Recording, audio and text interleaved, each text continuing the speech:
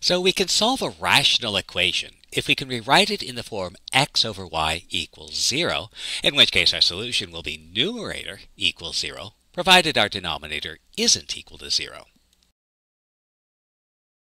But this always requires doing a lot of work with fractions, and so you might wonder, is there an easier way?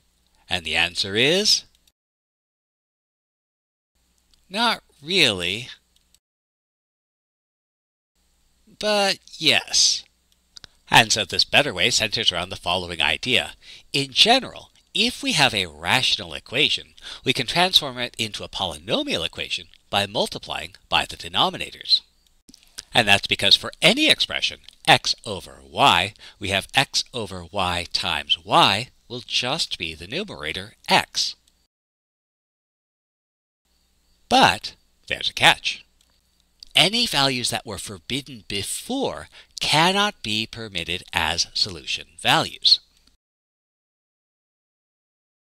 So for example, let's take the rational equation 3 divided by x plus 2 plus 5 divided by x minus 1.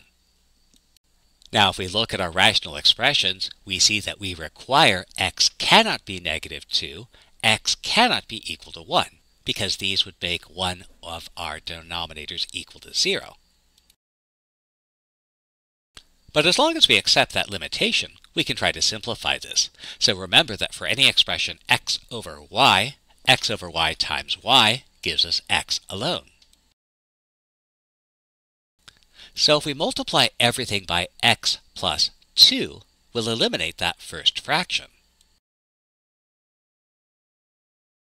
So we have to do the same thing to everything. So if we're going to multiply the first fraction by x plus 2, we'll also have to multiply the second fraction by x plus 2, and also the terms on the right-hand side by x plus 2.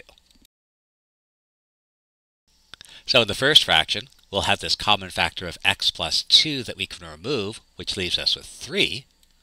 And since factored form is best, we'll write our second fraction as 5 times x plus 2, still with that denominator x minus 1.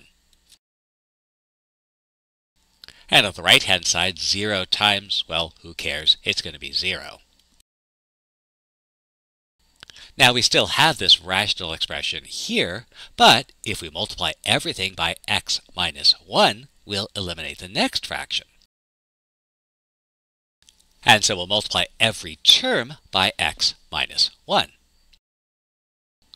And so the first term, that becomes 3 times x minus 1. The second term, the common factor of x minus 1 will be removed, leaving us with 5 times x plus 2. And on the right-hand side, we have 0 times something, which is going to give us 0. And now we have a much simpler equation to solve. So let's expand, collect our like terms, and solve.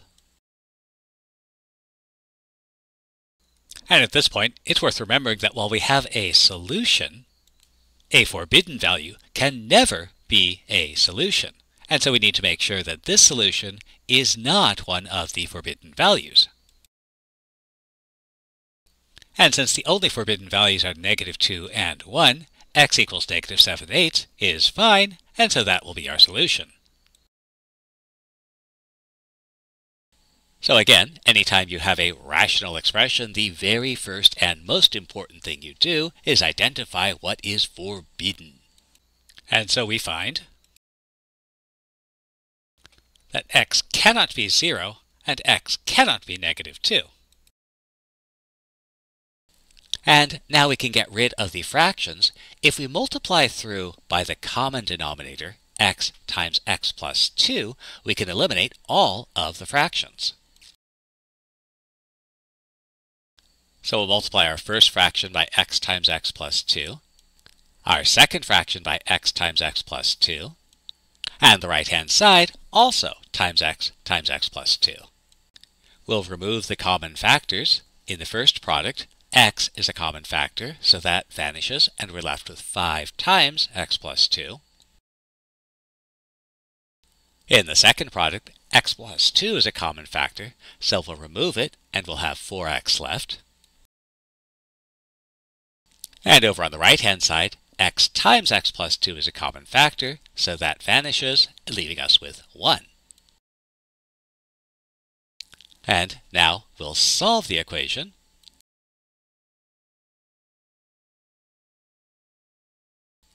And since x equals -1 is not one of the forbidden values, it is the solution.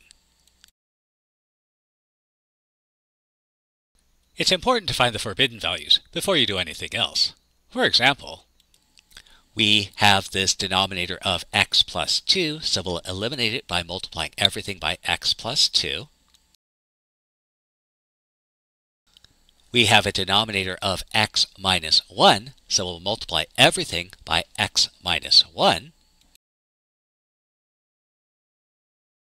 And now we have a nice equation, so we'll solve it.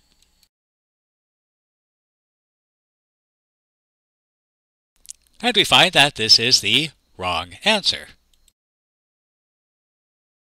So why is this answer wrong? Remember that a forbidden value can never be a solution. And if we take a look at our original equation, we realize that we have to require that x cannot be 1 and x cannot be -2. And what that means is that this thing that looks like a solution is actually one of the forbidden values. And since this is a forbidden value, this is not a solution. And in fact, this equation has no solution.